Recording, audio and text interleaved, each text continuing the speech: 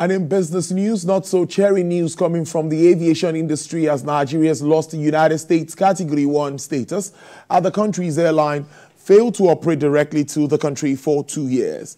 The new United States Federal Aviation Administration law states that failure of any country's airlines to operate directly to the United States for 2 years of ASISA would lead to the loss of Category 1 status.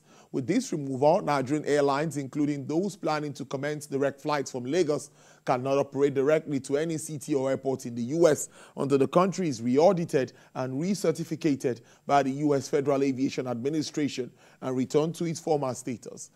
Meanwhile, the federal government, through the Nigerian Civil Aviation Authority, has reacted swiftly to clarify that the delisting was not due to safety concerns. The acting Director General of the Civil Aviation NCCA, Captain Chris Najomo, in a statement emphasized that comprehensive audits by the International Civil Aviation Organization revealed no major safety issues. He said the delisting is in effect of Nigerian airlines can still operate in the U.S. using wet leased aircraft from countries that retain Category 1 status.